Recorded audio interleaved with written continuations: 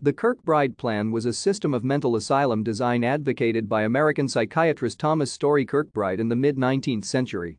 The asylums built in the Kirkbride design, often referred to as Kirkbride Buildings, were constructed during the mid to late 19th century in the United States.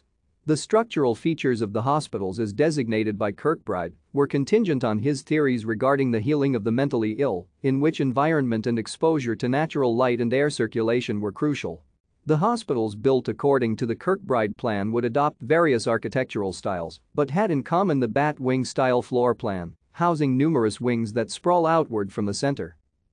The first hospital designed under the Kirkbride Plan was the Trenton State Hospital in Trenton, New Jersey, constructed in 1848.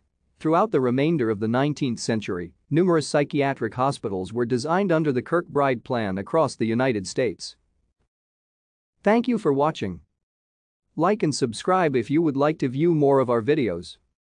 Have a nice day.